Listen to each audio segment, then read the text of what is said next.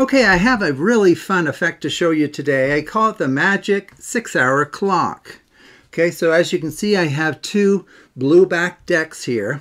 So why don't we go ahead and mix these kind of independently, okay, because we will be using both of them to some degree, as you'll see. Okay, and you're going to make all the choices, actually. Okay, that's a little table wash for the first one. Try to keep it in camera. There we go. And then we'll kind of mix this one as well. Okay, there we go. I think that's probably pretty mixed up. Kind of going off the pad here. Just collect these up. Okay, very good. And now what I need you to do is I need you to point to either one of these decks. Okay, so it's your choice, and that's the one we'll work with at the beginning. Let me make sure I keep that in camera view. Maybe I'll adjust this one a little bit because it's kind of going off. Okay, so which of these would you like, the left or the right, for me to work with first? Left? Okay, so what I'm going to do is, well, why don't we go ahead and just start at a random location, and what I'm going to do is I'm going to deal out a 6-hour clock. Okay, so there's the hour 1, and then maybe we'll get rid of a bunch of them. It's hour 2. Oh, get rid of some. 3. 4 is at the bottom. Get rid of some. 5. Get rid of a bunch of them. And then 6. Okay. It's a small little 6-hour clock. And now over here we'll do kind of something similar. Why don't we go ahead and just cut it so that we're at a random location. Now I'm going to set down a card on each one of these, but you can tell me, like, you know, which time should I put the card on, 1 through 6. Okay, so first card, where should that go? Hour 6. Okay, so right there. Maybe we'll get rid of some, I guess. What about this one? 4. Okay. What about the next one? 5. Okay. What about the next one? 3. Okay. What about the next one? 2. Okay, that's fine. And then I just think we need 1 for 1. Okay, very good. Now I'm going to pick these up according to your request. Which one should I pick up first? Hour 2. Okay. And then what? 6. Okay. And then 4. That'd be fine. 5, I think, is right there. 1. Good. And then that leaves 3. Okay. Very good. Now I should have 12 cards here. And it's because we're going to have 2 cards at each hour, right? And 12 divided by 2 is 6. Okay, so what we're going to do, let's scramble these again, just make sure we don't know where we're starting even.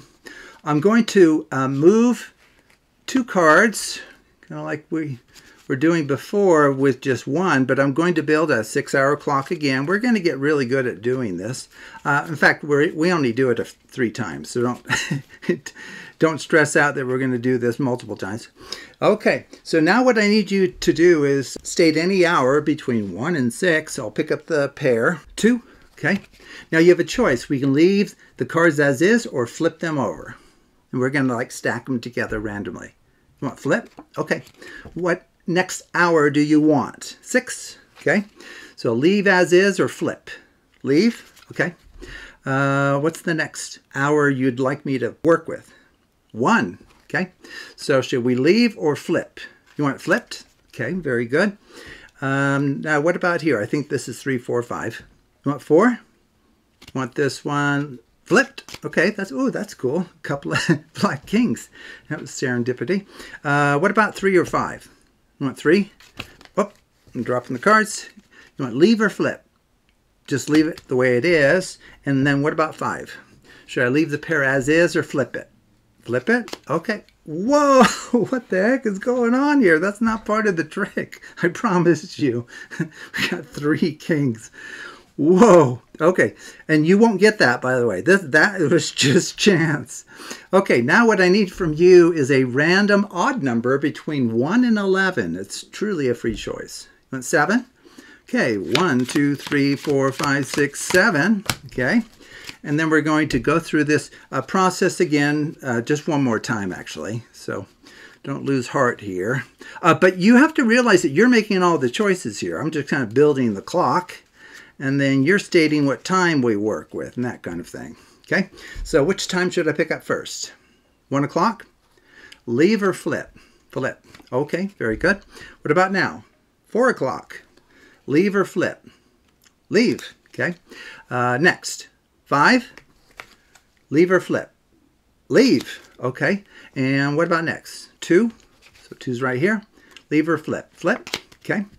And I think that's 6 o'clock. What do you want for 6 o'clock? Leave. And what about for, I think it's 3? Leave or flip? Flip. Okay.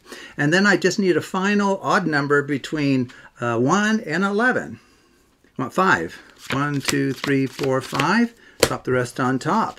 Okay.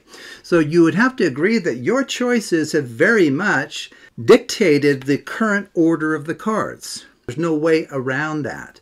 In fact, your final choice of 5, where I dealt 5 cards, brought the ace of clubs to the top. Your choice, okay?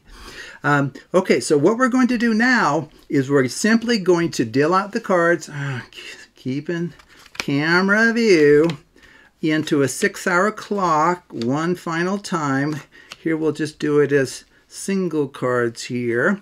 1, then 2, 3, 4, 5, and 6 o'clock. Okay. Oh, now you may notice that off to the right in camera view the whole time, I have a written prediction. What is that about? Let's see. Let's just check it here. If cards in a pair face the same way, then they have the same color. Okay, let's just see. Oh, a couple of things here. That's interesting. Pointing the same way, they're both red. Excellent. What about over here? Those are not the same way. Those aren't. Oh, these are.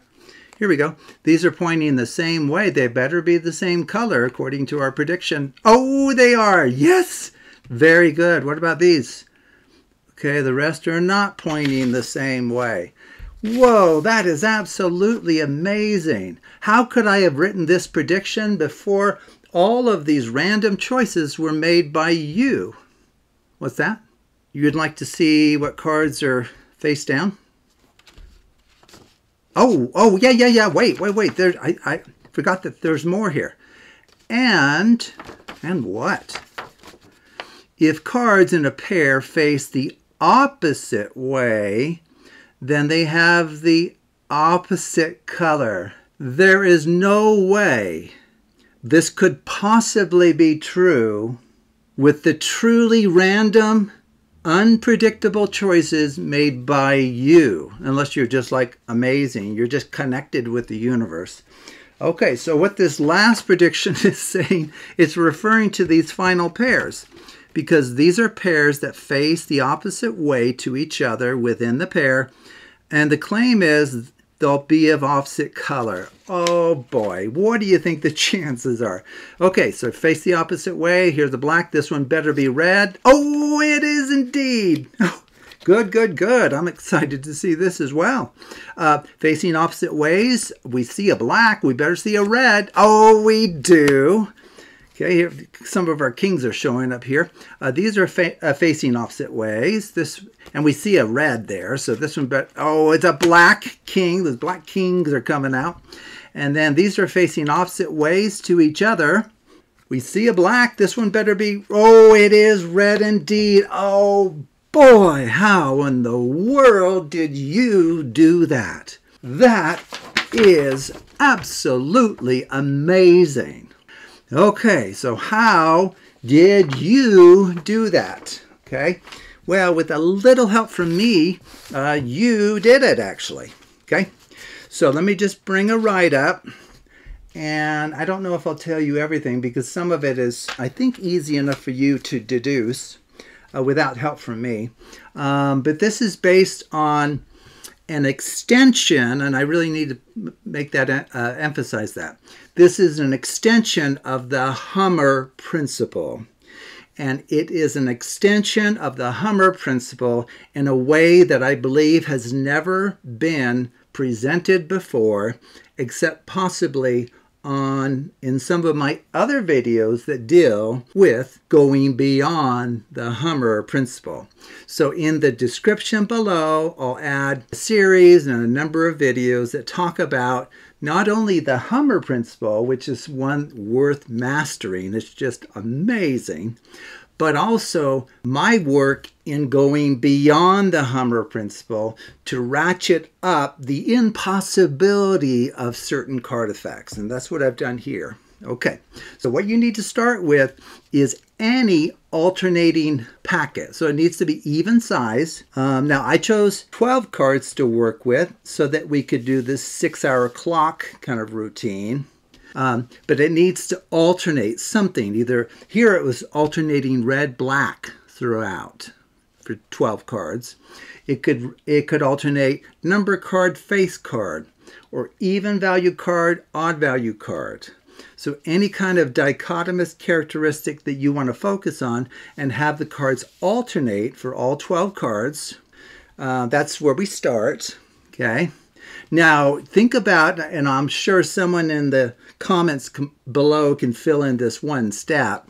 How is it that my starting packet with what I showed you, how is it that I could possibly have guaranteed to have built an alternating 12-card packet of red and black cards? Okay, so just give that a little bit of thought. You may have a different way of getting to a packet of 12 cards that alternates in color. There's many ways to do it. And the way I did it here, I've never seen before, but I thought it would be a fun way to do it. So if you really struggle, just let me know in the comments below, and I'll kind of explain the initial setup that I did to get it into an alternating red-black packet of 12 cards. But I think most of you can figure out that step. Now, once it's in that organization, we perform anything that's equivalent to a Hummer shuffle. And what I've been doing, where I put pairs down for the 6-hour clock, randomly pick up any of them, and then give you the choice to randomly leave as is or flip, that is a way to achieve a Hummer shuffle. Okay, it's a way to do it that has been used by others. Okay, so I performed a Hummer shuffle, and then in between each Hummer shuffle, I gave you a chance to choose any odd number between 1 and 11. And that's true. So you can deal out like 3 cards, 5, 7, 9, 11, I guess, to the table, and then you drop the rest on top. That will not harm a Hummer shuffled packet. Okay, so I had you choose just one odd value card, and then I did another Hummer shuffle with these pairs for each hour in the 6-hour clock. Have you pick them up randomly and flip randomly if you would like. Okay, and then I asked you for one final odd value between 1 and 11, and I don't remember what it was. Maybe it was 5. And so I dealt 5 cards to the table, dropped the rest on top, and then we're ready to go.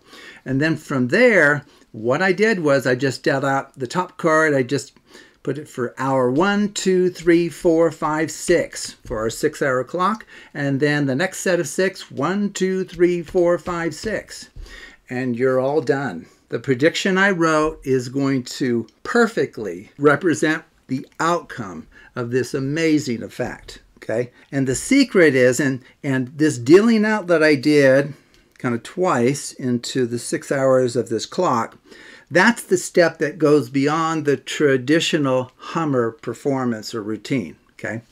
And then the secret behind that, how do you interpret things? Well, once you've done that, and you're at that final 6-hour clock, it will be the case that if cards in a pair face the same way as each other, okay, so they're facing the same way like this, then they'll have to be of the same color. If they don't face the same way, they face something like that or something like this, you know, opposite to each other, then they would have to be of opposite color. Okay, and you saw that in action. That actually did happen. Our prediction nailed it. Okay, and that was despite all of the random free choices made by you. Absolutely mind-blowing. So anyway, I think that gives enough of the secret away. I encourage you to take a look at my videos on the Hummer principle, as well as my extensions and work that goes beyond the Hummer principle, because some of that is just beyond the belief of even the most seasoned of card magicians. So thank you for watching, and take a look at other videos on the Absolute Math Magic channel.